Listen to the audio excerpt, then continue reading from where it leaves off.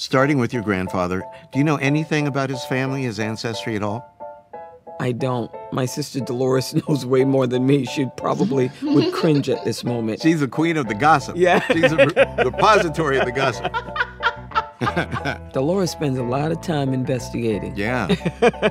Hi, my name is Deloris. I am Viola Davis's sister, and I'm really excited about exploring her episode of Finding Your Roots. Viola Davis is Hollywood royalty, one of only a handful of actors ever to win an Emmy, a Grammy, an Oscar, and a Tony. When did you first realize that acting was something that you could do professionally? At 14, I decided I'm going to be a professional actress. By the time I got to college, then it became very apparent that I had to pay rent.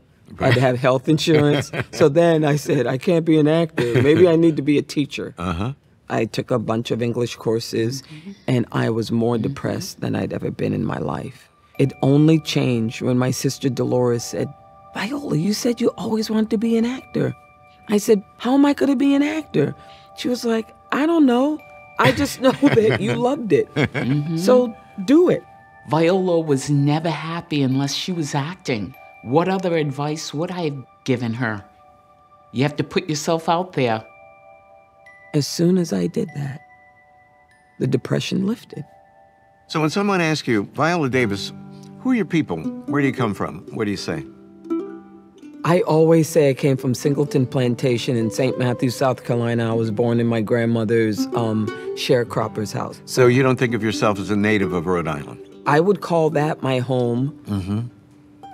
But it's interesting that when I talk about where my home, I always talk about where I was born. Viola and I and my sisters, we all struggled because we were growing up in a community where there were no African Americans. It was difficult not knowing what it meant to be African American.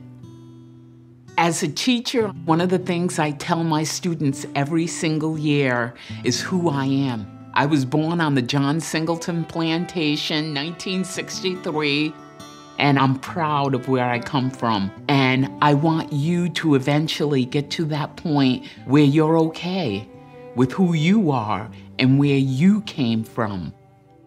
Viola's great-great-grandfather, a man named Emmanuel Howell, was born into slavery sometime around 1840. Searching for evidence of his life, we found him in an unexpected place, the State Archives of South Carolina, on a pension application asking to be compensated for time spent with the Confederate Army.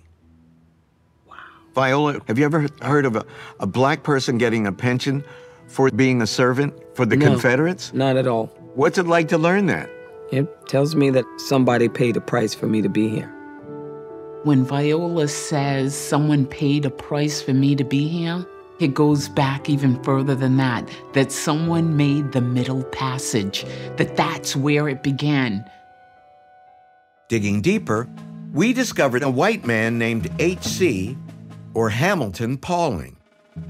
Hamilton was a Confederate soldier. He joined the rebels when he was 16 years old, and we believe that his parents owned Viola's ancestor and compelled him to accompany their son into battle. 16 years old. Your great-great-grandfather would have been about 23 years old at the time Hamilton enlisted. For our survival so long, I think that with African Americans, we've sucked down some major trauma in order to muster on. That's exactly what it must have been like.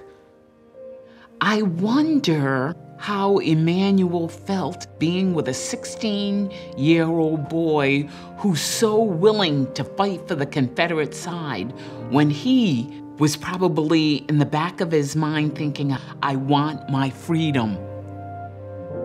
After emancipation, Emmanuel signed a sharecropping contract with the man who had enslaved him and went back to work in fields that he'd likely been working since he was a child. Even so, surveying Emmanuel's life, Viola chose to find a note of hope. This is a day that I'm proud of me. Me, my sister Deloris, my sister Diane. A lot of my family members have broken generational curses. Yes. Because we dared to dream big, and we dared to That's what it takes. just dig in deep in the dirt and filth and trauma of our childhood and want better for our lives. And not that any of our relatives didn't want better. They all did. But my story is different. And I'm proud of that. It was so wonderful for Viola to mention my name and in the same breath saying that we broke that cycle because we tore down the door, okay, to get to where we are. It was difficult, but it helped to prepare Viola to become an artist, and it helped prepare me to teach the children that I have in front of me at the same high school that I went to. It's helped me to understand the struggles of my students and to let them know that there is a way out.